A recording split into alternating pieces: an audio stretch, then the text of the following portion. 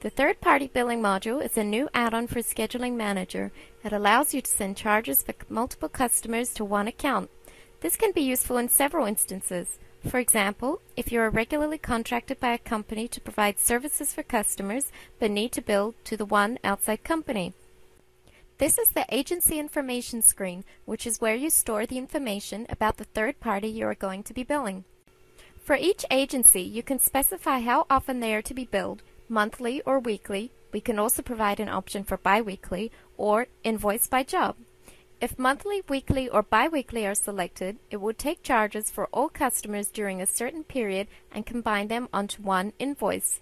If invoice by job is selected, every time a customer's job is completed, the charge will appear under the agency's account instead of under the customer's account.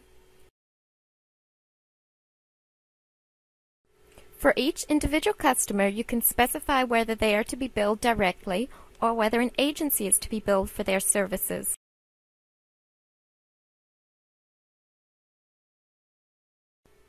Once the job is completed for the customer, the charge will appear under the agency's account instead of under the customer's.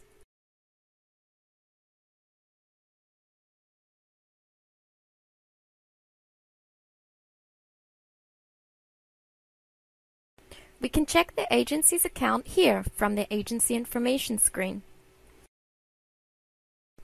Here is the charge for the customer's job we just completed.